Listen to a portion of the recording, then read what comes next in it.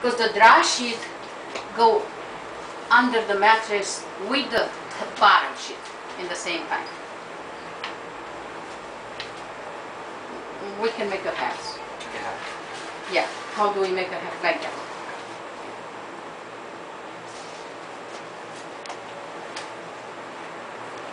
Good, so touching the patient. Okay. And right in the middle. Get it a little bit more to you.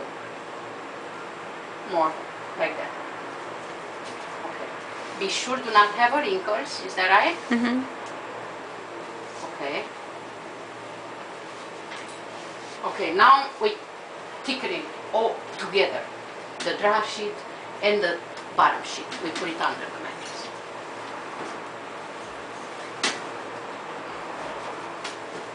Okay. Now we need to put the pillow and put the patient. Okay.